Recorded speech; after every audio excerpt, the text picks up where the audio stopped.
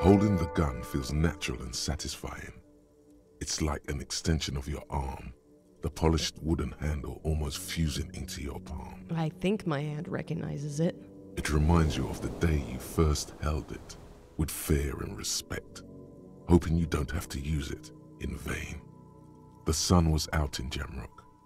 It was so long ago. This gun, Sunrise Parabellum, will be the only thing standing between you and the all-consuming nothingness that threatens to eat the world. Sheathe it and wait, Herald. It won't be long now.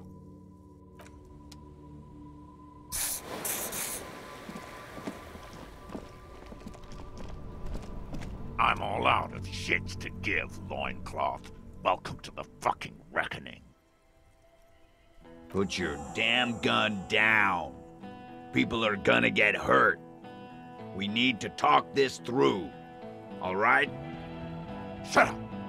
You're not gonna talk yourself out of this, loincloth shit fuck. This is the mercenary at the gates. His chest rises and falls under the ceramic breastplate. His fingers reach for the butt of his sidearm. There's something very wrong with him. He's dangerous. Shh. This is a misunderstanding. Nothing irreversible has happened yet. You can just return to your unit and forget all about this. The Kypt is merciful, willing to spare us if we just forget about our murdered and humiliated commander. I think we should just kill everyone, Courtie. You are all drunk. Come to your senses. You won't gun down 7 people in the middle of the street. This isn't a frontier town or a jungle outpost. Easy, Lizzie. Let me handle it. I know guys like this. I'm sure we can come to a peaceful agreement. Ain't that right, fellas? He is facing overwhelmingly superior firepower, and he knows it. Peaceful.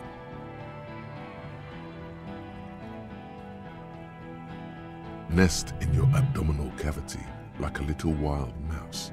The masked man's words are barely intelligible, but you can hear them. Fuck, there's the third one. How did we miss something like this?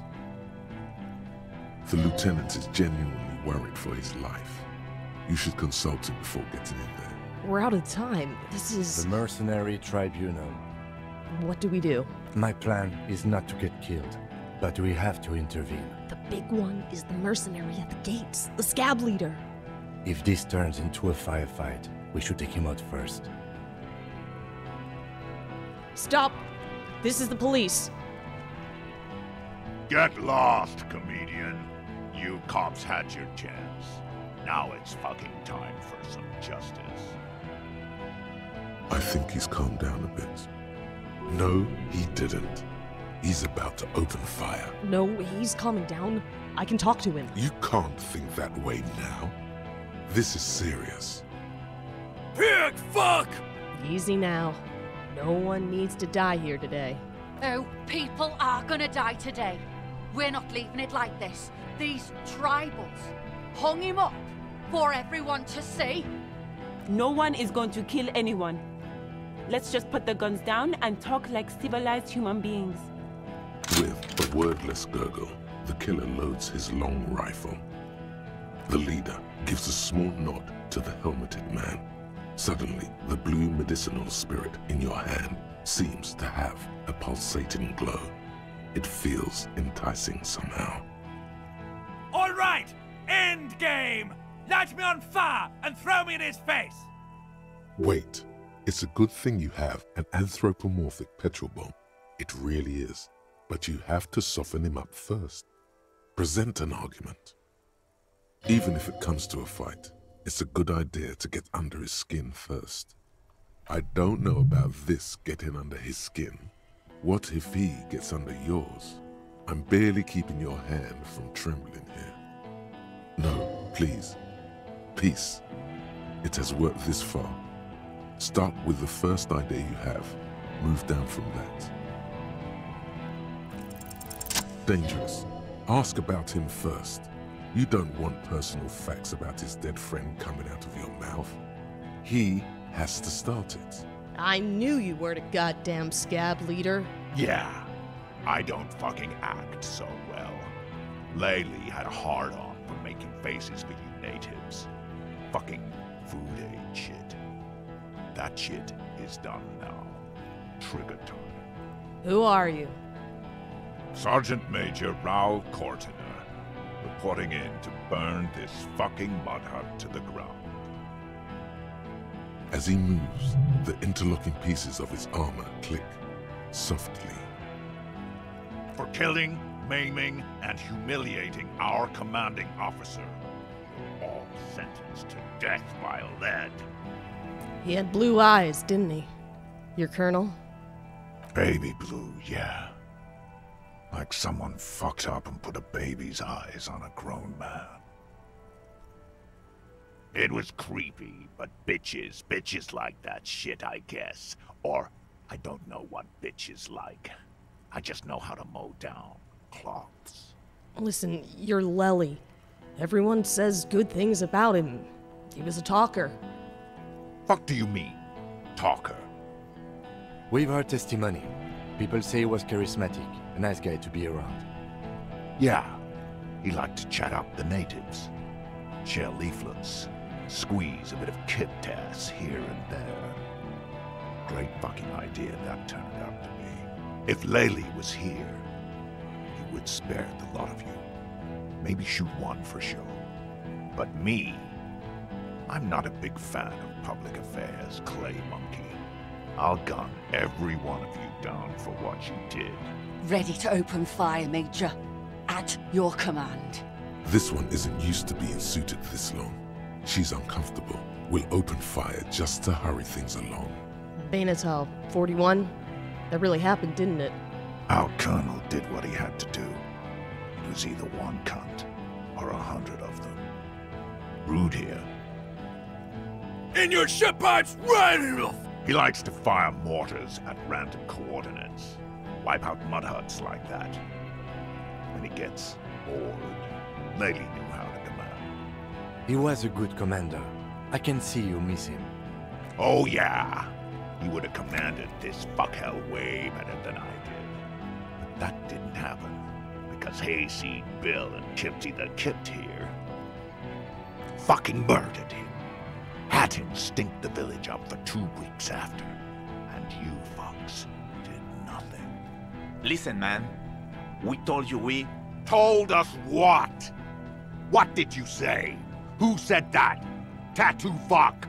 You'll die first! Your colonel didn't deserve to go out like that.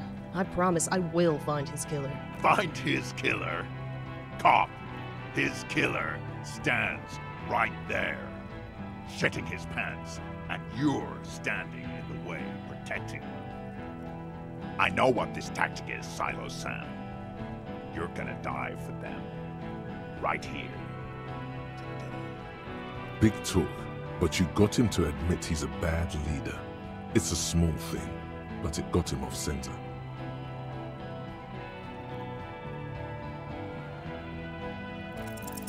All right, here we go. This is an illegal tribunal. Krenner would never sanction this. Who's the commanding officer? Take your pick. Really, none of this looks like it's going to do anything but piss him off. You only have time for one argument. Choose wisely. Just to be clear, are you officially in charge of this unit after the death of your colonel? Me?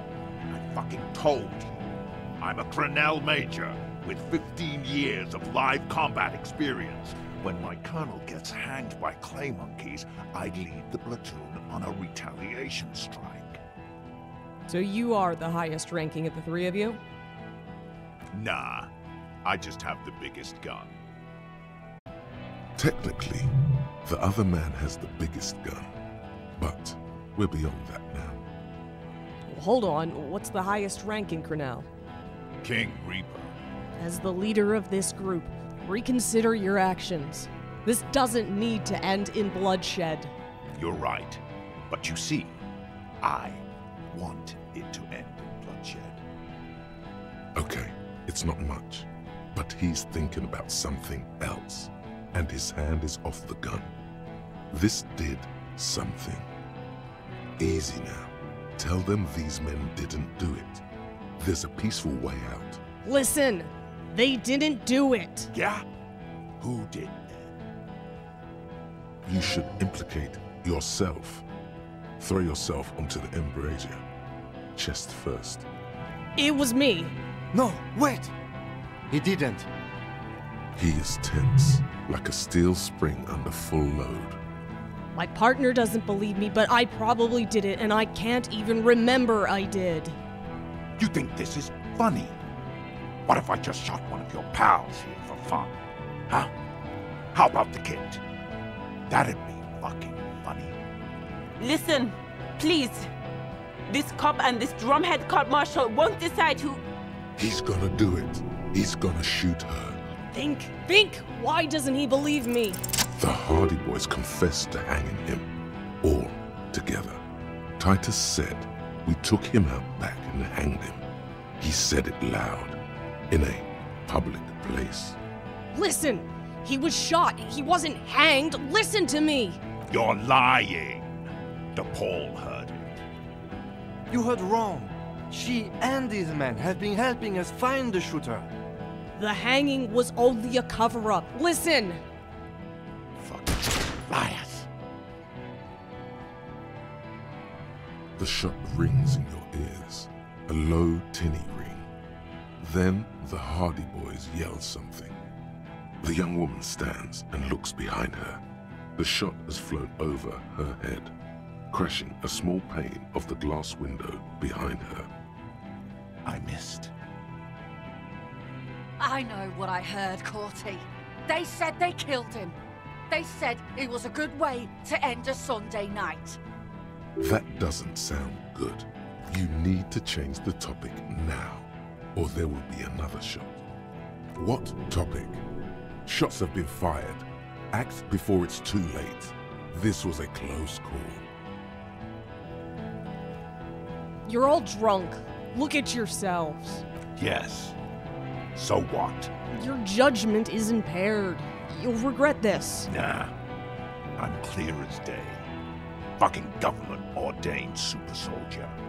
Enough already! What is this? We didn't come here to fucking chat! Interrupt me again and I will execute you on the spot, Lance Corporal.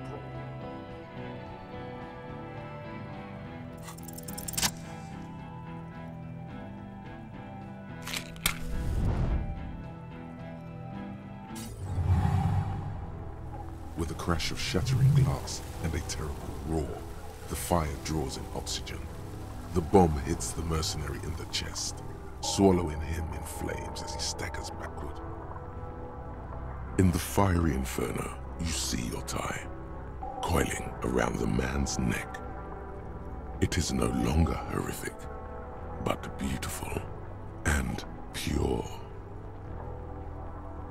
I only ever wanted you to have fun, Harry. The tie calls out to you one last time. Wait, I didn't even know your name. My name, should you know it, is Jobson AS Men's Fashion Model, Colorful Tie, catalog number J327. I know so little about you. How did we meet? One day a sad man walked into a clothing store.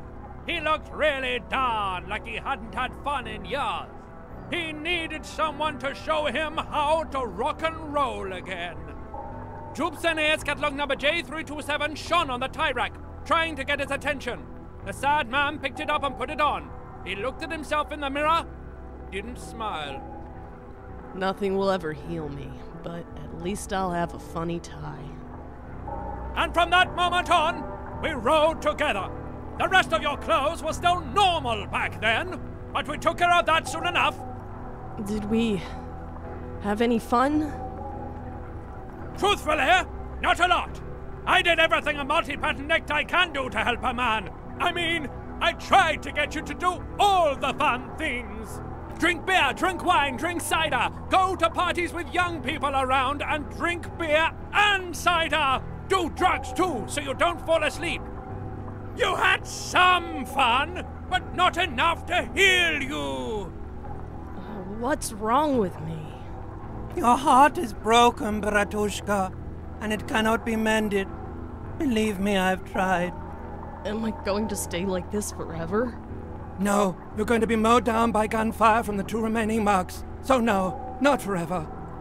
Who broke my heart? You both did, Bratan. Deep down, you know it was both of you. No, it was her mostly. Don't lie to him, Necktie. What's going on with that guy? This guy, well, his face has cracked open into a scream of terror. It looks like he's performing some sort of a shamanistic dance that requires you to be on fire. Yeah, his body contorts in a very disturbing manner. There's no mincing words with this one. He's dying a horrible, painful death as you're talking to your tie in your head. Smells like a steak on the grill, the burning flesh in your nostrils. May he find peace in death. It's good to see you still have capacity for compassion, my friend. Deep down, you are a good man. Goodbye, Necktie. See you on the other side. The necktie disintegrates into molten heat, its last remaining embers letting out a pop and crack that sounds like... Harry, for God's sake! Watch out!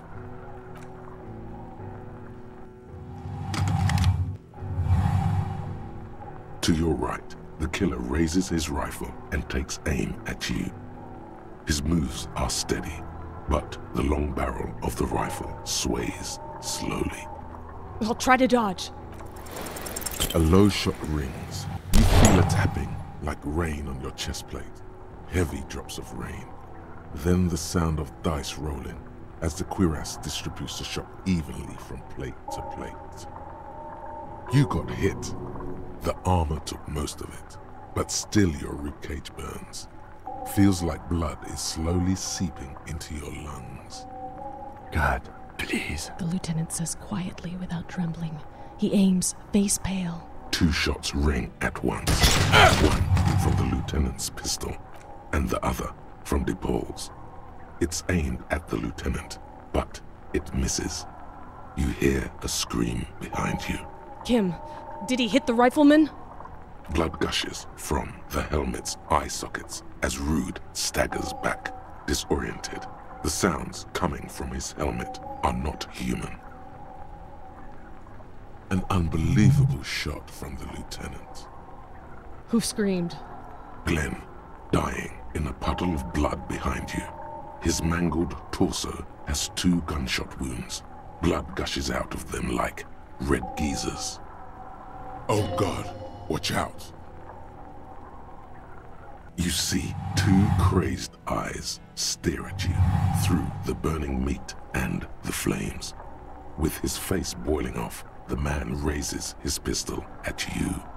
Then he squeezes the trigger. Try to evade.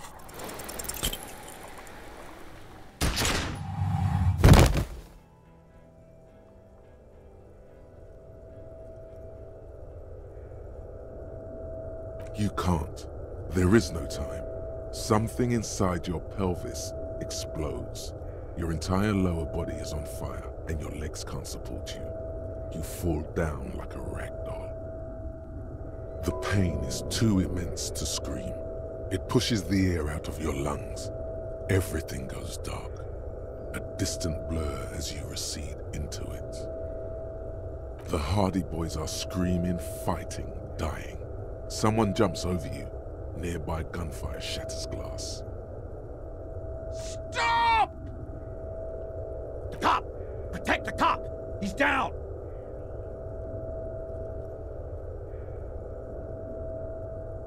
Feels slick and warm with blood. The pain is too strong to know what has happened there. Even clutching to your consciousness takes everything you got.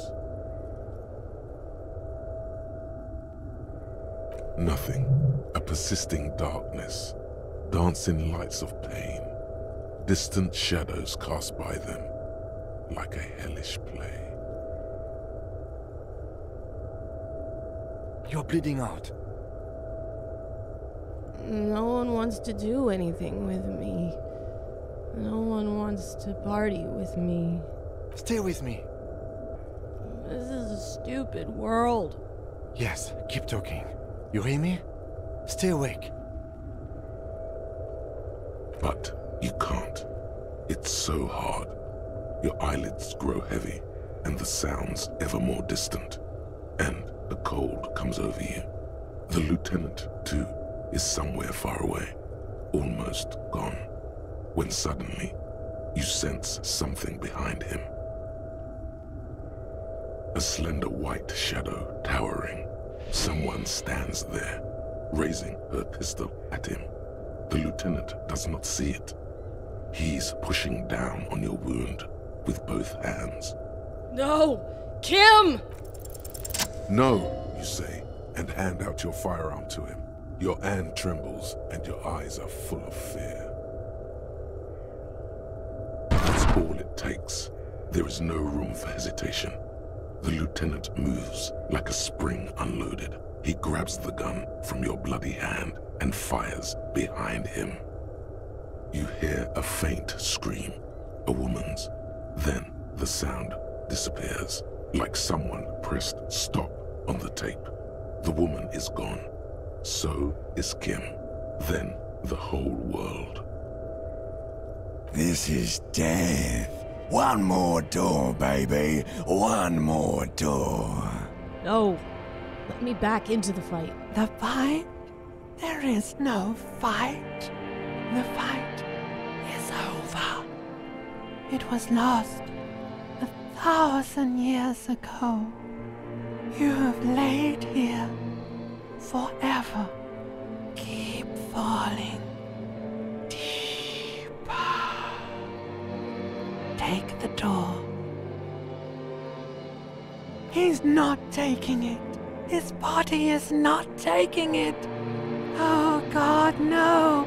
He's not disintegrating. He's swelling up instead. Of the hours, hurting, moaning in his sleep, and rotting, and being disinfected, and smelling of drugs, and feeling saliva in his mouth, drifting in painkillers, thrashing in his wound sleep. He can't go. Not before the case is solved. There is a radio in the distance, a radio of the world, playing sounds. Good morning, Elysium. Soon you will return to the world. You're thirsty. Reach for the glass of water by the bed. The world is still there. Sleep some more. Hours turn to days. Soon we will get up again and go through it again. Finally, we know what the infernal engine was outside. The clarion call.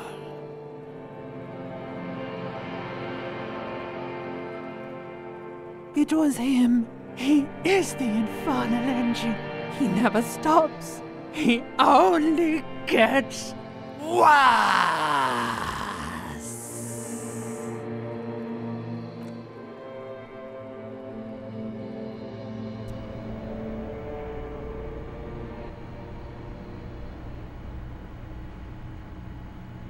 You see the lieutenant's familiar shape in the orange jacket.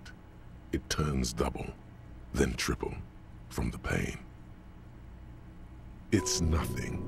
You're alive. That's what matters. Kim. Sunrise, Parabellum.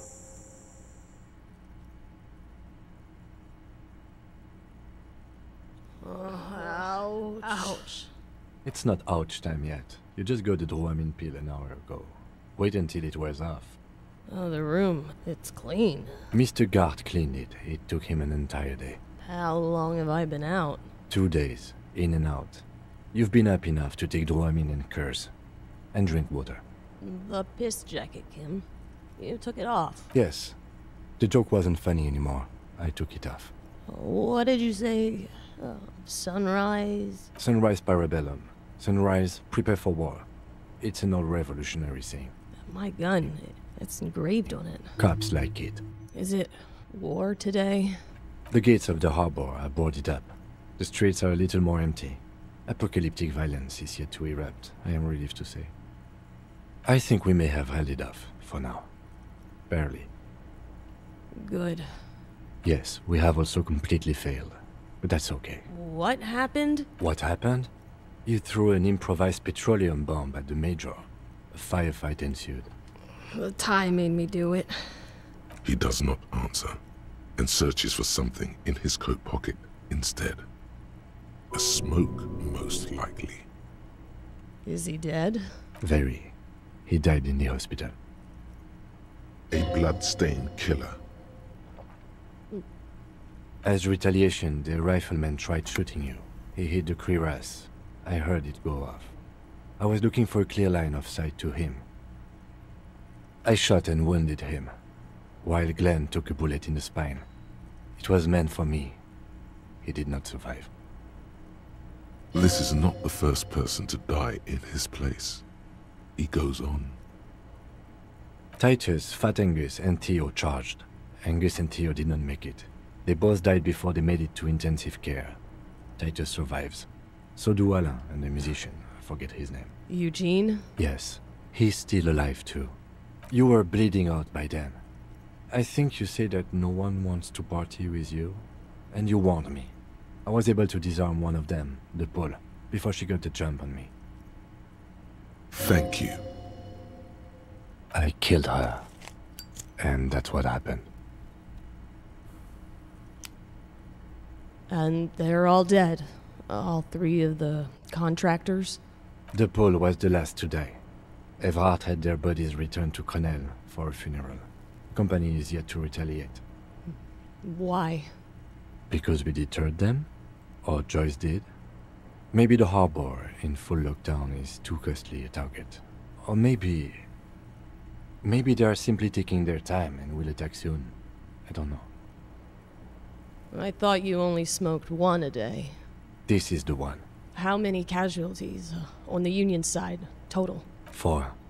Glenn, Theo, Shanky, and Angus. The fat one, he took a lot of bullets. And that's... All. An absolute disaster. Yes, officer. 7 people are dead. It's not a success. But what's done is done. The violence is cordoned off. The Hornets did not get into the beehive. The worst scenario has not materialized. Yet. And we are still alive. Both of us. He did not expect you both to survive once you stepped between those two armies. His smoking, his hunched back. You have it worse, but he took a real beating. That cigarette has medicinal purposes. How bad am I hurt? Reasonably bad. You were shot in the left quadriceps. That's your thigh. It appears no major arteries were nicked. The bullet was removed and a bacterial infection treated with mercurochrome. The bruising in your shoulder is negligible. The armor took the brunt of the fire. Can I walk? We will see. If it's possible, then by pure willpower alone, you are going to have to become a psycho-locomotor. I'm a psycho-locomotor. Good. You'll need to be. Whatever that is. Are you hurt? Not very. I have a concussion from that woman beating me with the butt of her gun. I tried to not move too much. Things would be worse if you didn't warn me. Thank you. I did not see her coming. Stupid of me. Has anyone from my station been to see me? No. A man and a woman sit in the front seat of an armored motor carriage. The woman is driving. The man lights a cigarette. Jean Vicmer is his name. The asphalt vanishes under the wheels of the machine. Ahead, harbor cranes rise to the sky. Back to that shithole, he says. Isn't that strange? I called your station after the fight. The injury was logged in. They told me they've sent officers to join you on the site. Okay. I'm sure they're worried about you. No, they would be here if they were truly worried. Sorry.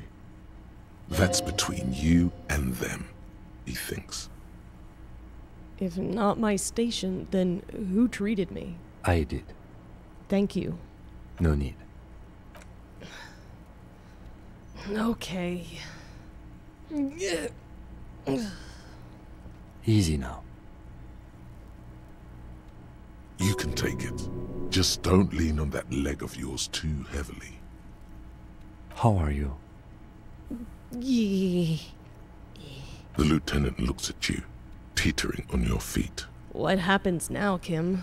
I honestly don't know. But I don't know either. We can't talk to Everard. The harbor is in lockdown.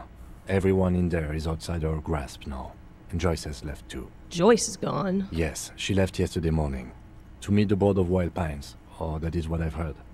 There's a pin somewhere in the machine that keeps Connell from sending in a death squad. Maybe it's her. Maybe she kept her hand. Either way, Ruby's gone, and Claudia too. We really should have arrested her, you know? Wait, Claudia's gone too? Oh yes, she left 20 minutes prior to the Tribunal showing up. I asked Mr. Gart. Turns out it was a bad idea not to arrest her, but maybe it was a good deed that will pay off in heaven. Who would have figured? Who did it then, Kim? Who killed the hanged man? I don't know. I think your incredibly dangerous theory about you being the killer was incorrect, however. There is not one piece of evidence to support it. Honestly, I think our investigation has not produced a single credible suspect. You know what I think about solving crimes? He arches his brow. The ceiling fan patiently spins overhead. Solving crimes is hard. It really is very hard. He sounds surprisingly weary. That concussion must be making him dizzy. You're not ready to give up, are you? No. Are you ready to limp? I'm ready. Good. Where do you want to limp to? A gust of wind blows in from the bay. The duraluminum box around you vibrates imperceptibly. A familiar cold, a red thread on the roof upstairs. Taut, plucked like a string by the gust. We should check Mrs. Katsarine Alastahie's room upstairs. Why not?